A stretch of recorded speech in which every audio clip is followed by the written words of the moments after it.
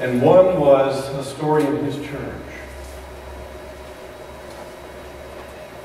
where in Sunday school they were teaching the children about Jesus and the cross. And showed the children a picture of Jesus on the cross. And a little girl, perhaps 5 years old, said, "He's not on the cross anymore." And the teacher said, "Really? Why do you say that?" She said, "It turned out this little girl's father, and she was a witness. Her father was murdered. The little girl said, because I know my father tried mine.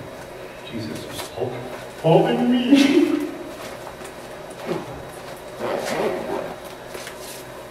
He's not on the cross, because that meant Jesus was holding that little girl.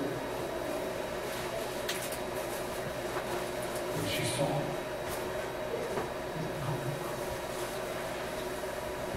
It's a true story. So as we think of what we're going through, remember, Jesus is not on the cross. He's with you and me. And He will be with us. And He gives us that assurance in today's message on blessings, on the Beatitudes, the Sermon on the Mount, which we hear in Matthew 5, 1 to 12. Listen to the Word of God. Now when Jesus saw the crowds, He went up on a mountainside and sat down. His disciples came to Him, and He began to teach them. He said, "Blessed are the poor in spirit, for theirs is the kingdom of God. Blessed are those who mourn, for they will be comforted. Blessed are the meek, for they will inherit the earth. Blessed are those who hunger and thirst for righteousness, for they will be filled. Blessed are the merciful, for they will be shown mercy. Blessed are the poor and pure in heart, for they will see God. Blessed are the peacemakers, for they will be called children of God. Blessed are those who are persecuted because of righteousness, for theirs is the kingdom of heaven. Blessed are you when people insult you, persecute you, falsely say all kinds of evil against you because of me. Rejoice and be glad, because great is your reward in heaven. For in the same way they persecuted the prophets who were before you." Heavenly Father, bless the reading of your word by the power of your Holy Spirit. These blessings from Jesus, these statements of blessing. Blessing means happy. He means happiness. Joys. These are joys. These are blessings as kinds of happiness. The beginning of his most famous teaching, the Sermon on the Mount. How are these things blessings? To be poor, to mourn, to suffer, to be mistreated. How can Jesus say these are sources of happiness? It is partly because they represent the truth, and partly because these trials lead to God's comfort. Verse 3, "Blessed are the poor in spirit, for theirs is the kingdom of heaven." Poor in spirit means humble. Humble. Humble over your own sins. Sorry for your mistakes. Convicted by the Holy Spirit in seeing the terrible things you've done and being sad for them, being sorry. That's what poor in spirit means here. A humble recognition of our faults and repentance and knowing God's forgiveness and grace. Humble or a poor spirit recognizing the tragedy of life accepting that everything doesn't always work out.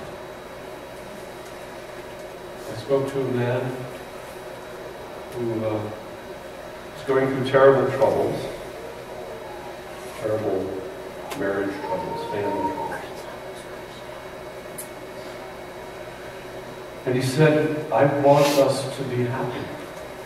I want us to have a happy marriage. It isn't working out. That's part of the tragedy of life. He could desperately, sincerely want to have a good marriage. His wife could desperately, sincerely, honestly want to have a good marriage. God wants them to be happy in their Christian marriage. All those things want that thing that is good. That is very not the baggage they brought, their own sinful natures. They may have to face the reality while staying together. But life isn't a bowl of cherries. There are blessings, but there are always problems. And this blessing of the poor in spirit is partly accepting that, realizing that, not liking it perhaps, but acknowledging it. There is a liberation in recognizing your own faults and the unhappy realities of this world. There is a liberation in it. To not have to pretend that everything's all right. That's part of the blessing of a poor spirit, poverty of spirit. Part of a blessing of humility over your own faults and over the broken world. Part of the blessing is learning to live and rely on God for your happiness and strength, and accepting that some things, good things, are not going to work out. But it's worse pretending everything's all right. In Russia, after the fall of communism in the 1990s, I was in Moscow. And several people told me that the worst part about the Soviet Union wasn't the poverty or the inefficiency or the oppression. The worst part, one Russian after another told me about communism, was having to pretend it was good. And they could give it up and live, with the uncertainty and insecurity of democracy. That was preferable to living that lie of living in a miserable system, an oppressive system, and having to pretend it was the best system on earth. Living with a lie, living with a myth that everything was okay when they all knew it wasn't. They told me about the 1950s. They would gather in their rooms after dinner and whisper about how terrible things were to each other. They couldn't say it in public or they'd be arrested. So they were willing to give up the security and certainty of communism and go into the freedom, the uncertainty of freedom and democracy, to just be able to be honest even about what was not good. And that's part of the blessing of the poor in spirit, is that you can admit that not everything is right except in Christ. But in this world, not everything is going to be right. And we don't have to pretend it is. It's greatly liberating to admit that you are a sinner, fallen from God, rebellious to God, still struggling with sin even after you've come to Christ. As Paul did when he said, I do the things I don't want to do, and I don't do the things I want to do. There's a war going on between my spirit and my flesh. To be able to admit that to God, to mourn over that, to feel sorry, to weep over that evil and our own helplessness, our own inability to correct it. That is happiness because it leads us to the truth, which is that we rely wholly on God. We depend wholly on the grace of God. And we trust in Him, as God said to Paul, "My grace is sufficient." Paul, a great evangelist, all your efforts, all your holiness is not sufficient. You'll never do it on your own. But God said, "Don't worry, Paul. My grace is sufficient." In the midst of that struggle, that's what it means that you're blessed when you're poor in spirit. You're blessed when you're sad sometimes. It's all right to be sad sometimes.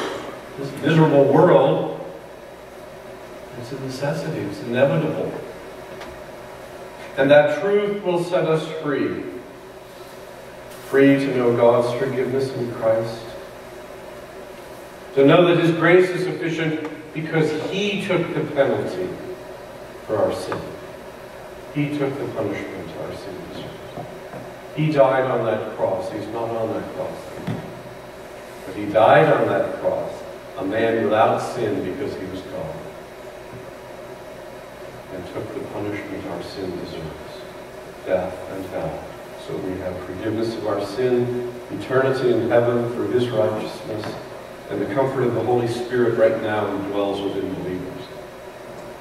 So this Lord's Supper we're about to celebrate, the bread and the cup, the body and the blood of Christ, that bought us that salvation, that gives us the hope and the joy in the midst of that sadness, in the midst of that sorrow, that life hasn't worked out in a lot of ways, and it's not going to. But in Christ, in Spirit, it can be perfect in the midst of this imperfect world. That without the body and blood of Christ, we couldn't have it. So, as you receive this, remember that that's what this Holy Communion means, is our salvation. It's the way we've gotten forgiveness. It's the way His grace is sufficient. It's the way you will be happy even though you're poor in spirit, you're humble and sad. Because as the Bible says in 1 Corinthians, the Lord Jesus, on the same night in which He was betrayed, took bread. And when He had given thanks, He broke it and said, "Take, eat, this is my body, which is broken for you. Do this in remembrance of me." In the same manner, He also took the cup after supper, saying, "This cup is the new covenant in my blood. This do as oft as you drink it in remembrance of me." If the deacons who are to serve the Lord's Supper up here will come forward, I will serve them first.